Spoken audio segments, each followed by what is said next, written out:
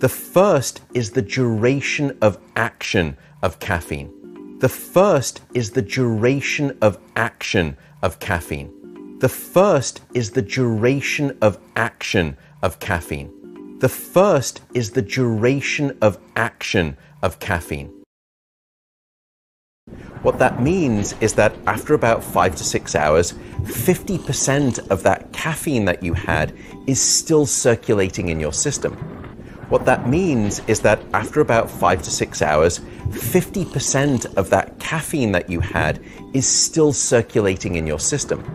What that means is that after about 5 to 6 hours, 50% of that caffeine that you had is still circulating in your system.